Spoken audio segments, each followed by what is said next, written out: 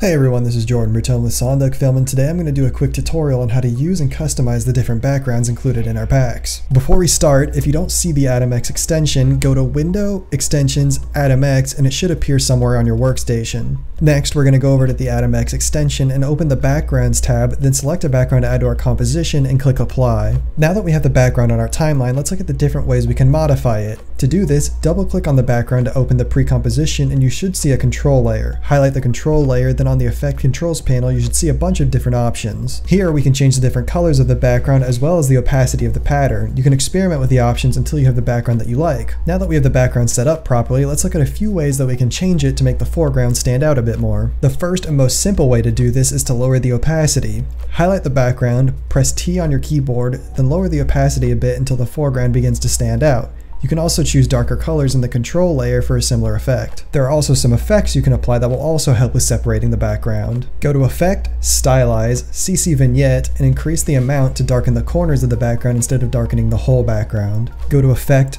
Blur and Sharpen, Gauge and Blur, and increase the blurriness to blur out the background. Or you can highlight the top layer, go to Effect, Perspective, Drop Shadow, set the opacity to 100%, distance to 0, and then increase the softness to make the foreground stand out a bit more. Utilizing all these different techniques, you can make a professional looking composition with just a few clicks. All of the graphics you saw used in this tutorial are from our Motion Graphics Professionals pack. Visit MotionDuckFilm.com if you would like to purchase this pack or one of our many other great products we have available. Thanks for watching.